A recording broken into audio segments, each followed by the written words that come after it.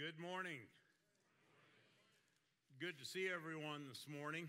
We are starting a new series of messages today.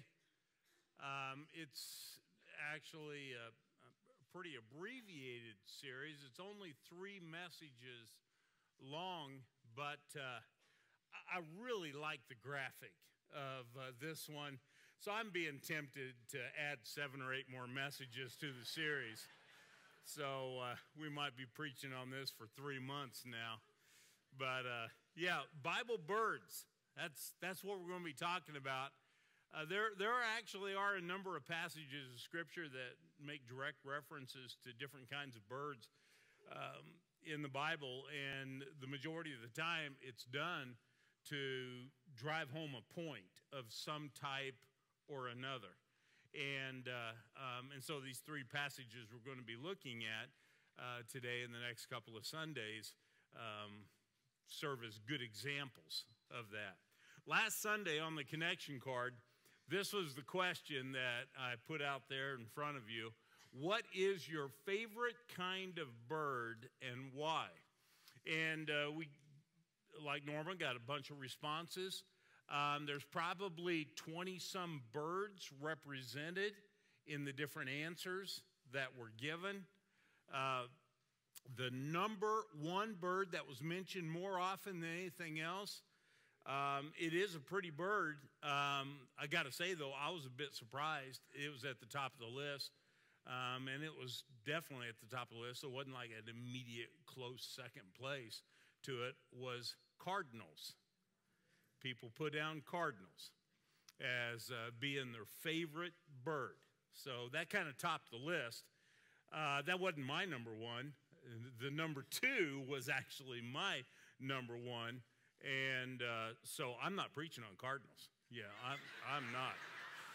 Yeah, we're not. This is the last you're going to hear about cardinals right now. So what made number 2 on the list is actually what I expected to be at the top of the list, and like I said, it was on mine. Eagles. You know, and there were quite a few people that did put down eagles on this. And then there were quite a few people that just put different ones. Some of these maybe Roy mentioned once, some of them 3 or 4 different times. But here's some of what was represented. Hummingbirds, robins, finch, flamingos, bluebirds, parrots, peacocks, meadowlarks, T-bird, which is a pretty cool bird too, right? Had about a handful of people that wrote down chickens and turkeys. And their explanation as to why is they taste good. And then there was 3 or 4 people that put this down. This is the only one besides the final one that is going to be represented by a picture. And even though it was only 3 or 4 people, I'm grouping this in the top 3 of the responses. Is that bird right there? There you go, Keith. You want to get your camera and take a picture? Now, with everything all said and done, and I'm trying to talk slow to keep as much time for that to be on the screen. When everything was all said and done, all 3 services reviewed all the responses. There was only 1 person last Sunday that gave this as their favorite bird. The sparrow. 1 person. I'm not sure which service that person goes to, but 1 person wrote down sparrow. And I draw attention to that because that's what we're talking about today, is we're going to talk about sparrows a little bit. At least we're going to look at a passage of Scripture that serves as a springboard, a teaching point that Jesus was making. It's found in Matthew chapter 10, verses 29 through 31. And I'll show you these verses here in a moment, but if you want to turn there, this is the passage that we're going to be at. Now, this is a passage that doesn't normally stick in people's minds real well, generally speaking. And there's a reason for that. It is found in the middle of a chapter that is jam-packed with attention-grabbing statements. I mean, all over the place. In Matthew chapter 10, there are some major statements being made. And so in some respects, it's kind of understandable why people that are reading through Matthew chapter 10, they don't retain this part, because there's these other verses that just grab your attention. For example, in Matthew chapter 10, verse 22, Jesus made this statement: "You will be hated by everyone because of my name." That's a prophetic statement. That's a pretty significant statement. Jesus is basically saying, you're going to associate with me, you're going to fall in line and be a follower of mine. Well, let me tell you a little bit about what you're going to encounter.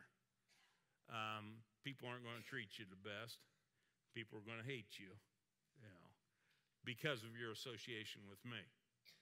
In some regards, and this is all I'm going to say on this, it's kind of a message in and of itself, but in some regards, I'm a little surprised sometimes by the way Christians talk, the way Christians react about feeling slighted, whether it be from the media or it just be from people and the way people talk in general, and how Christians sometimes they seem to get the short end of things. And I just got to say, I'm kind of surprised by that, because it had been prophesied that as Christians, this world is not going to cater to us. Okay? And so there's going to be, you're going to experience some grief. If you associate with Jesus, you're going to one degree or another, you're going to experience some grief in life. That's what Jesus said. So that's one of the attention-grabbing statements. You go about 10 verses later, Jesus said this in verse 32. "Everyone who acknowledges me publicly here on earth, I will also acknowledge him before my Father in heaven." That's kind of a cool promise, right? Jesus is saying, and some of your translations say confess instead of the word acknowledge, whoever confesses me, publicly acknowledges me in front of other people, I will acknowledge him in front of my Father in heaven. That's kind of a cool thought. But I will say this, the very next verse, I could just as easily put it up there as well. Verse 33 goes on to say, "Whoever disowns me before men, I will disown him or her before my Father in heaven." That's kind of a sober thought. But you can see why when someone is reading through Matthew chapter 10, I mean, those are the kind of passages that boy, they have staying power. They stick in your mind. It's like, well, that's a significant statement. Let me show you one more. Verse 37 says, "He who loves father or mother more than me is not worthy of me. And he who loves son or daughter more than me is not worthy of me." Brad Fangman shared a message several weeks back where he was looking at this. I think he was primarily focused on the parallel gospel of Luke and its version of that statement. But that's a pretty major statement. Jesus basically is saying that our love for him should be an unrivaled love above and beyond everything else in our life. So verses like those are the kind of verses that cause us to kind of blow right past what represents today's text. Not that today's text is insignificant by any means, but it just doesn't reach up and grab you quite the same as some of these passages. Okay, so here's what it is that we're talking about today. Verses 29 through 31 says, "What is the price of 2 sparrows? 1 copper coin?" Now, some of your translations say 1 penny at this particular point. What's the price of 2 sparrows? 1 penny? "But not a single sparrow can fall to the ground without your Father knowing it. And the very hairs on your head are all numbered. So don't be afraid. You are more valuable to God than a whole flock of sparrows. I find it interesting that Jesus chose the most common of all birds to teach the point that he's teaching here. And basically the point, and I'll kind of in advance of the message, right at the beginning of the message, just kind of capsule summarize the message, is that in God's eyes, no one is insignificant. I mean, that's kind of the point that he's making here. In God's eyes, no one is insignificant. In some ways, it would almost seem like, from our perspective, to make better sense, had Jesus used a reference to eagles.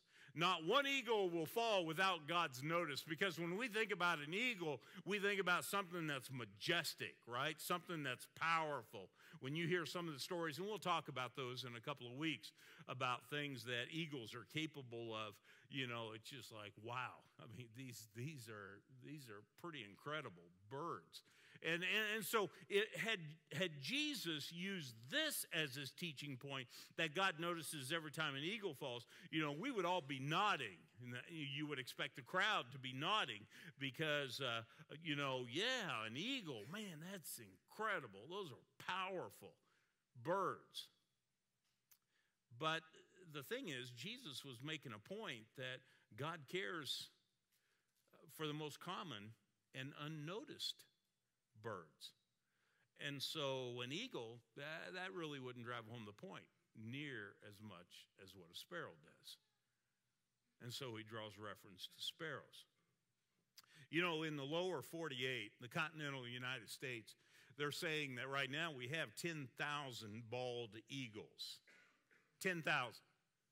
Sounds like a huge number. And compared to where it was 40 years ago, you know, it is a pretty big number, because about 40, 45 years ago, it was about 1,000 bald eagles were down in the lower 48, you know, states. And that's why it was put on an endangered species list and all that. It's not on that list anymore, but they're saying 10,000 bald eagles in the continental United States. Now, you hold that up in comparison to sparrows, and there are tens upon tens and tens of millions of sparrows. In fact, at times, there were even more sparrows than what there are today. And you might be interested to know, and you can Google and read about this yourself. It's kind of funny, the types of things you can learn when you're preparing a message. This is a common house sparrow, they call it. And they originally weren't even here in this part of the world. They came from the other side of the world back in the mid-19th century. They brought some over here. And so they've been pretty effective in multiplying. You know, tens of millions, you know, 30, 40, maybe even 50 million of these guys. Sparrows are so common and so unnoteworthy that we don't even notice them, right? I mean, when we look around, we don't even see them, and chances are we see them every day, but we don't notice them. Sparrows are kind of a nuisance at times. It was just last week I had to get my ladder out and lean it up against the front of my house in a couple of spots, because underneath the soffit I had a couple of little spots where sparrows had gotten in and they were building nests.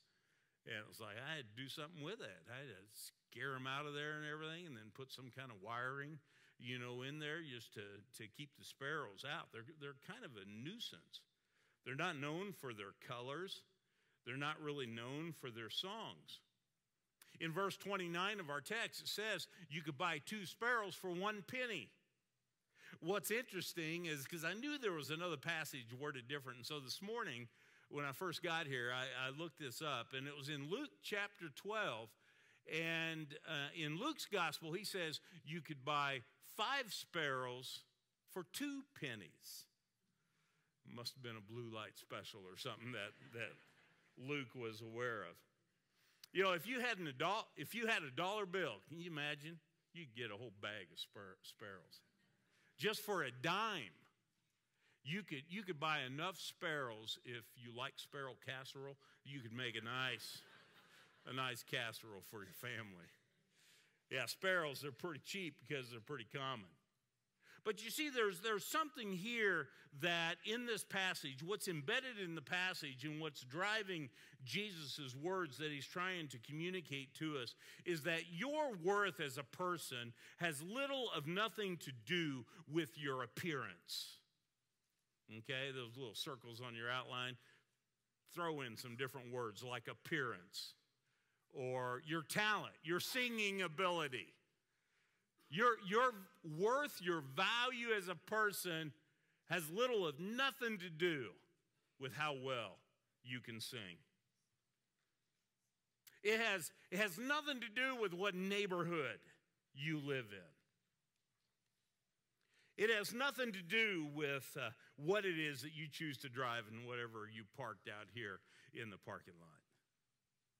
Your worth as a person has little of nothing to do with your athleticism. I mean, you stop and think about, in our culture, who gets paid the big bucks? Who's really bringing home the big paychecks? I mean, you think about entertainment, right? Entertainment. You think about guys playing ball on a basketball court or on a football field or a baseball diamond, and some of these people that are making tens of millions of dollars in a year's time. You kind of think about the value system that's reflected by all of that. But the reality of the matter is that your worth as a person has little to do with your athleticism or your job. Your worth as a person has everything to do with how God views you. This is actually the bottom line of it all. Too often we base our value, we base our sense of self-worth on how someone is treating us or how someone speaks of us. And unfortunately, there may even be some that are in this room that at one particular point in time, early in your life, you were born into a family and you had a parent, that said some really cruel things to you.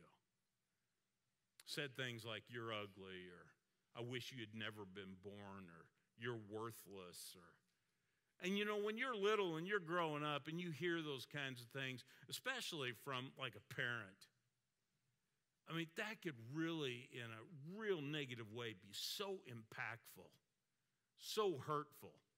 And it has a staying power to it. And so for some people, here years later as an adult, they're still basing their sense of self-worth on words that they heard 30 years earlier from a parent that were hurtful or cruel. Some people, they base their sense of value of themselves, on how successful they've been at a particular profession. Or maybe a hobby that they've done, and how well have they really done at that hobby. You see, the fact of the matter is, we're all going to make mistakes. I've made mistakes, and I know you've made mistakes as well. But even though we make mistakes along the way, that does not decrease our value as people. Our value remains the same. Mistakes don't determine your value. You can go out and work as hard as you possibly can and buy the biggest house that you can buy. You can drive the nicest car parked out here on a given Sunday. You can work extra hours without even getting paid in order to receive Employee of the Month awards month after month, or Salesman awards several times throughout the year. But that doesn't make you any more valuable. That does not impact your value as a person. Value isn't based on what you do. Value isn't based on what you make. Value isn't based on who you know. All of that kind of stuff, in reality, is pretty superficial. when it comes to your value as a person. Your value comes from your Creator. And this is the thing that comes through in Scripture. Your value should be based on the fact that you are a child of God. One of the passages that I like, in fact, it's the passage that says you're saved by grace, not by works, so that anyone should boast. Ephesians chapter 2. I like the way it says it in verse 10 of the New Living Translation. It starts that verse off by saying, we are God's masterpiece. Now, some of your translations say, we are God's workmanship. We are God's handiwork. But the New Living Translation says, we are God's masterpiece. And there's something about that. Something about that indeed does help reflect our value in God's eyes. You see, God cares about things that we don't even notice. And a case in point, as Jesus is pointing out in our text today, is sparrows. We don't notice sparrows, even though we see sparrows every day. Yet you don't notice them. They are so commonplace, you see right through them. They are so numerous. Now, if tomorrow morning you wake up and on your way to school or on your way to work, you see one of these, you're going to notice it, right? I mean, it's going to grab your attention. You're going to be like, whoa, look at that. Or when you get to work and you get out of your car and you start walking into the building that you work at and you see one of these perched on a branch. That's going to grab your attention. I mean, you're going to look at all the colors. You're going to look at that beak and you're going to be like, whoa, look at that thing. Or if you see one of these, which they're a little harder to see because they're so small. But they're around. There's a bunch of them around. But it's just incredible the way they can hover and all this, but yet their wings are just moving 1,000 miles an hour, it seems. But that's the sort of thing you notice. Now, you don't notice this very often in Kansas. There was a day, though, a male pheasant. But if you see one of those, it's going to grab your attention. Now, if you're driving through South Dakota or something, you're going to see a bunch of those. You know, but you don't see many of those in Kansas anymore.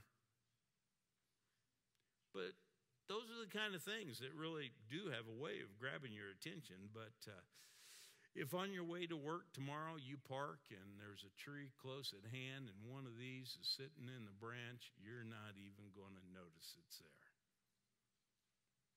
Because it's so common. It's so ordinary. And that's the point Jesus is making. Jesus is saying that God cares about things we don't even notice. God cares about the tiniest of things, the tiniest details. And that's what in verse 30, he starts talking about hairs. God knows the number of hairs on your head. Now, from the looks of it this morning, there's a few of you that know how many hairs you got on your head, too. But I mean, who keeps track of this sort of thing?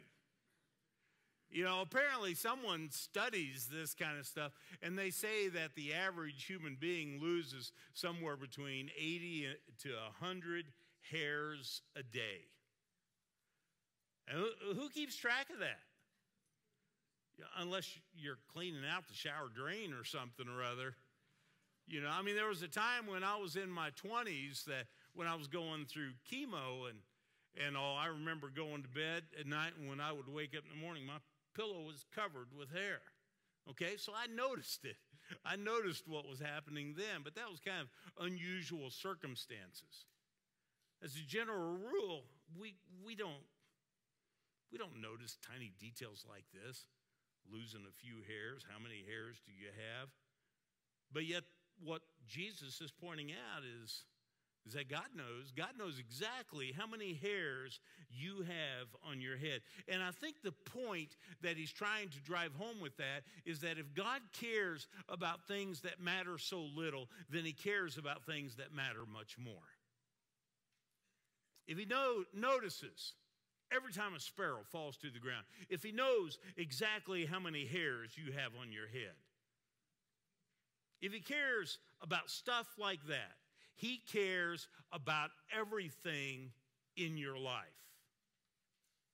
And I think that's part of what inspired Peter to say these words in 1 Peter 5, verse 7. He said, cast all your anxiety on him because he cares for you. He's just kind of building on some of Jesus' teaching and saying he does. God does care. Remember what our Lord said? Yeah, he does care. So whatever it is you got going on in your life, it's giving you grief and anxiety, talk to God about it because God cares. That's the point that he's making. Your value is not based on what some coworker says or some supervisor says about you. It is totally based on how God views you, on how God perceives you. And so let's ask and answer that question. How does God see you? Let me just take a couple of moments' time and refresh your memory. This isn't an exhaustive list, but I'm going to share with you 6 things as I reflected on it this week that helps to define what God sees when he takes a look at you and when he takes a look at me. Number 1, what does he see? He sees you as being one made in his image. Genesis chapter 1, verse 27 says, God created man in his own image. In the image of God, he created him. You know, that can't be said about any other part of God's creation. That can't be said about any other part.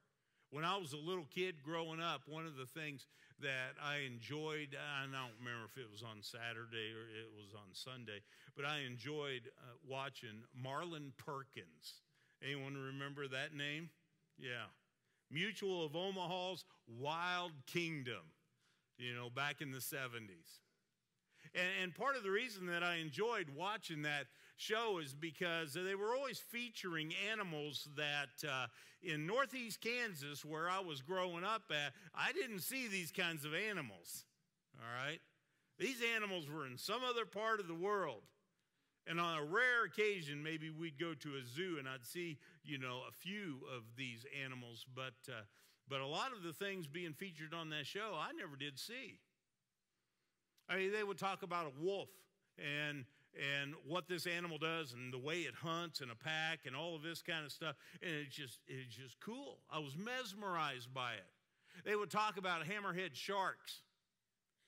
You know, and they'd show all these images, and I still remember as a little kid, you know, that quickly became my favorite kind of shark, a hammerhead shark, and I was always drawing pictures of hammerhead sharks. They would talk about cheetahs and how fast cheetahs are moving in on their prey. But here's the thing, in view of all of those different kinds of animals that Marlon Perkins featured on that show, none of them were made in God's image. Not a single one of them. But you were, and I was. We were made in God's image. Kind of sets us apart. That's how God sees us. Number 2, as one worthy of much thought. There's a passage in the Old Testament that has always intrigued me. But let me preface it by saying, who are the kind of people that you catch yourself thinking about the most? Who are the people that you find on your mind? Whether it be in the middle of the day, whether it be when you're driving in the car, whether it be in the middle of the night and you wake up, who are the people that you find yourself thinking about? They're people who are special to you. They're people that you love, right? I mean, kids, grandkids, great-grandkids, spouses. I mean, these are the people that occupy your mind more than anyone else. Well, here's something that David pointed out in Psalm 139 that's an incredible thought when you really let it sink in. Psalm 139, verses 17 and 18, he said this, "How precious are your thoughts about me, O God. They cannot be numbered. I can't even count them. They outnumber the grains of sand." Just think that through for a moment. Brett, have you ever been on a beach before? I believe so. Yeah. Which beach? Do you remember? Let's see. I think I've been to Jamaica one time. Jamaica. All right. So a beach at Jamaica. All right. Just share with everyone. How many grains of sand were on that beach? I have to take my shoes off. Yeah. Yeah. Yeah, quite a few. And the thing is, that's only one beach. There's lots of beaches. And then you got to start factoring in sandboxes. There's lots of sandboxes. You know, you start thinking about, you know, these utility sheds that various cities and counties have, you know, to throw on slick roads and stuff, all the sand. And you got to factor all that in. How many grains of sand are actually out there? I mean, it's a humongous number, and yet the teaching point that's found in Psalm 139 is God's thoughts for you outnumber the grains of sand.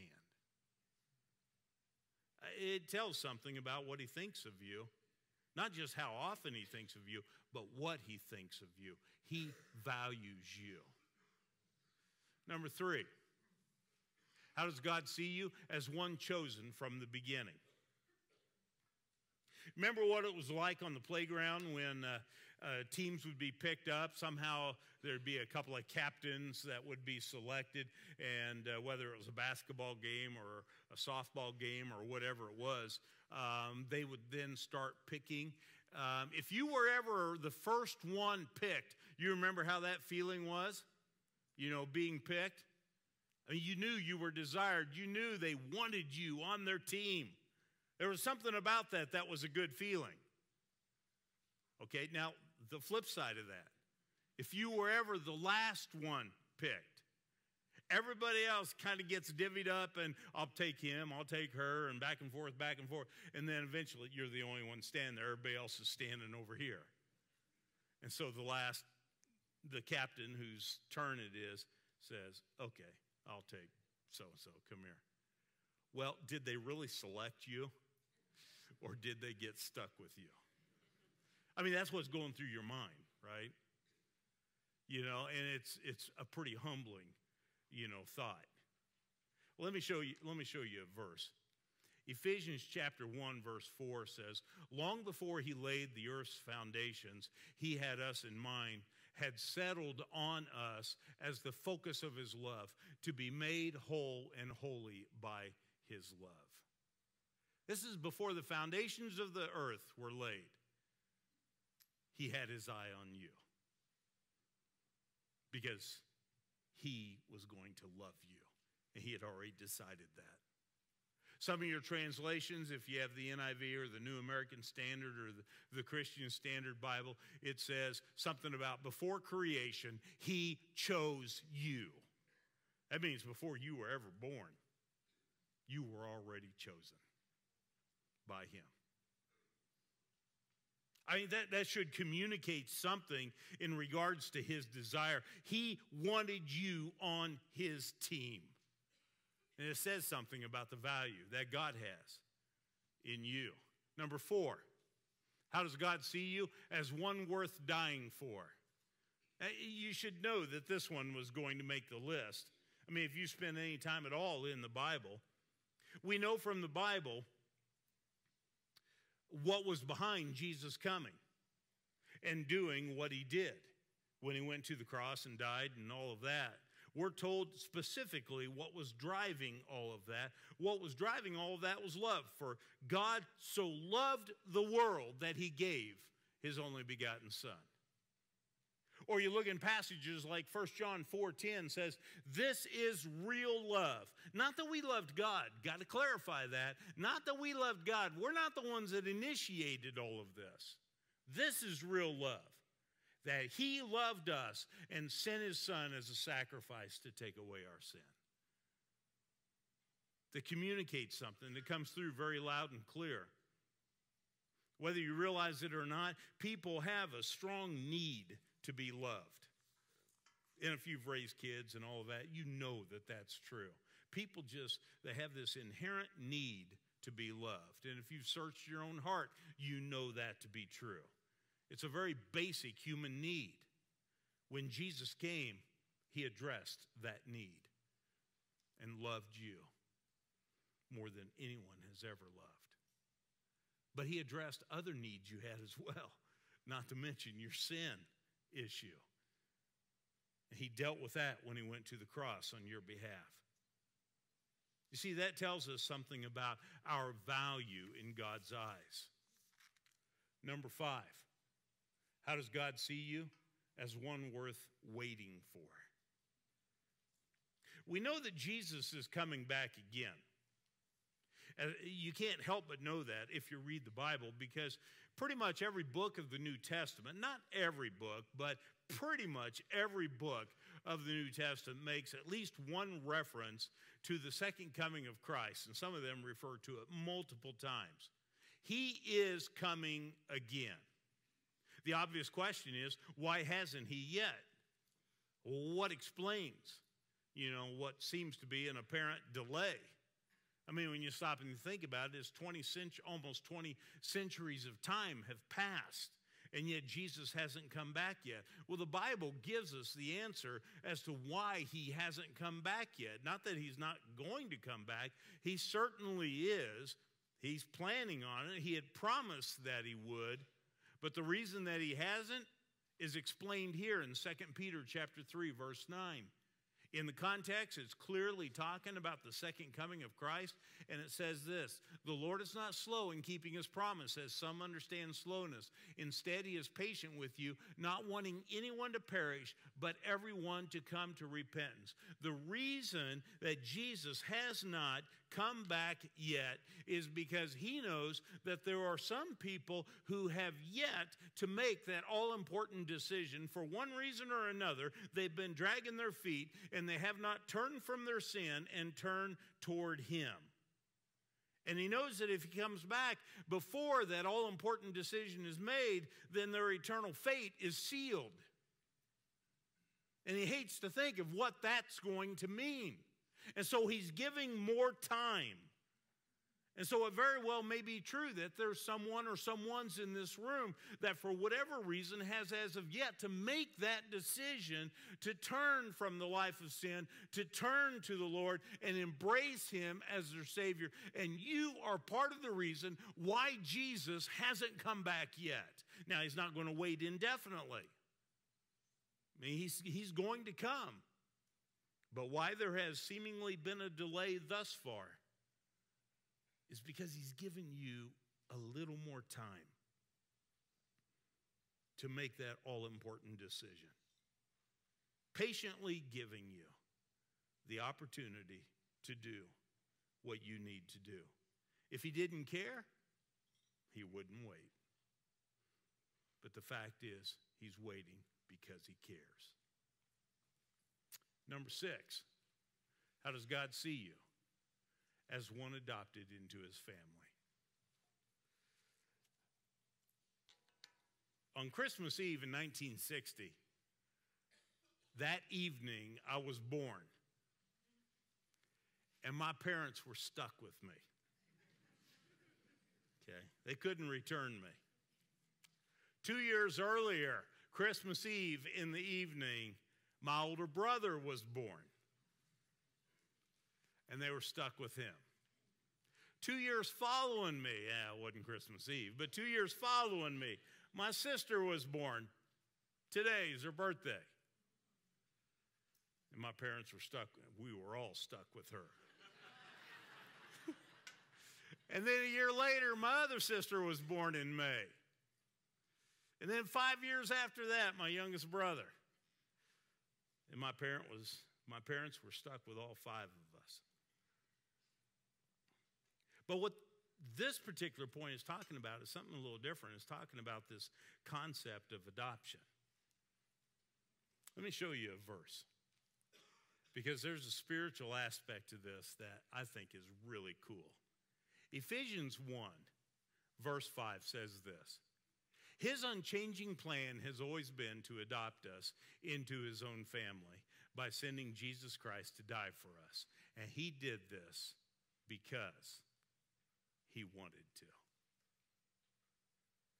He wanted us to be part of his family. So he pursued us in order to adopt us into his family. There's something kind of cool about that, right? Years ago, I was in a part of a Bible study, and this one couple that was in the study, they lived in Fort Madison, Iowa, and we were talking about one of these passages, Ephesians, this particular one, or maybe one of the other passages, because there's several passages that talk about this concept of being adopted into God's family. And anyway, that was a part of our Bible study that evening. And Kathy, who's the one that lived in Fort Madison, she brought up something that she had a perspective on things that was different than the rest of us. And she started referencing how she had been adopted by her mom and dad. And I had known Kathy and her husband Eric for a number of years, and this was something I never knew about her. I knew her parents. You know, I knew not real well, but I knew her sister.